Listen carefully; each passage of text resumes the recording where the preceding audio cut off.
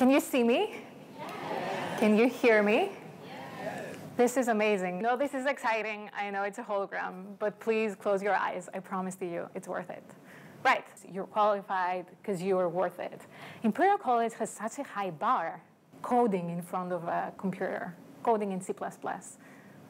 So I got close to the security because of this thing. But yes, I used to be this person. I now work for Google, for the assistant team. Because I think as much as I would still really... This is like our window to the world, if you like. It's about making our business school more open to the world and about taking our business school to the world. So through holograms, we can bring in lecturers from across the globe, and they can appear in front of our students in a realistic manner. That's the key. So we could use alternative webinar software, but we believe the hologram brings something different, that sense of presence. So we're really hoping that this technology will bring the outside world into our classes and also enable us to take our faculty across the globe. You can be a program manager. You can work in partnerships. You can be a data analyst, a data scientist. I used to be shy, and now I'm here talking to you because everyone in my life when I was studying encouraged me to be ambitious. But then someone talked to me about Imperial College London and about a master's in computing science. I actually can see a future where all product development, everything is going to happen. We're essentially projecting onto a screen we're hiding from the audience. And that's really it. But the trick is to make it as believable as possible. We're presenting a 2D image as a 3D image.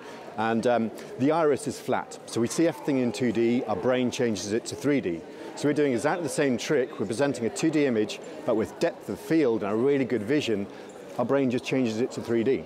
Underlying how clothes were made and mass production processes. And we discovered that a lot of sizes were based off of even in the arts, even in grand opera.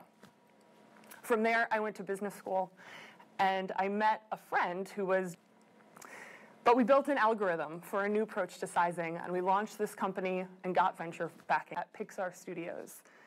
We interviewed Janet Martinez, and it also includes you. Thank you. What we want to do in the big scale of things, and how Imperial are really grasping this right at the, sort of the dawn of our industry, is they're going to be putting this all around the world into different colleges, into universities, business schools, maybe political, into industry, and we create a network.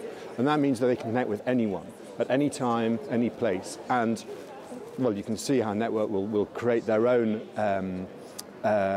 audience. So you can bank any talk you've got, whether it's from Stephen Hawkins to Boris Johnson, whoever it is, and you can replay it any time at a cost. About 8 years ago, co-founded a company called Orchard Platform, raised close to $60 million for that venture. I really am of the opinion that if we're trying to build things that have never been done before... I think we can have 3 different roles. One is to have faculty teaching at several places in the same times, because with time differences, for example, Asian students, it's not so easy to catch up a lecture in the US, for example. The second thing we could do with that is have CEOs come into the classroom and engage with students, while we know that time is really an issue for CEOs, so it's a new way for executives to come into the classroom. And the third way probably is maybe have Albert Einstein coming into the classroom. We wait for that. Yeah, I mean, I actually had a thought on the nature of the question. I think it's such an interesting question, it never gets asked, and I like it a lot because I think each of us has such personal biases about what we studied and what we're doing. And I think it's really important to understand context and personal journeys. I think I wouldn't like, for example, online lectures because there's a lack of interaction. But those kind of technologies are pretty much exactly like live, so I wouldn't mind it. And I think it's really interesting if we can have access to different lectures and different guest speakers thanks to that technology. That's something I would definitely enjoy. So much. Thank you all. Thank you. Bye bye. Fantastic effects.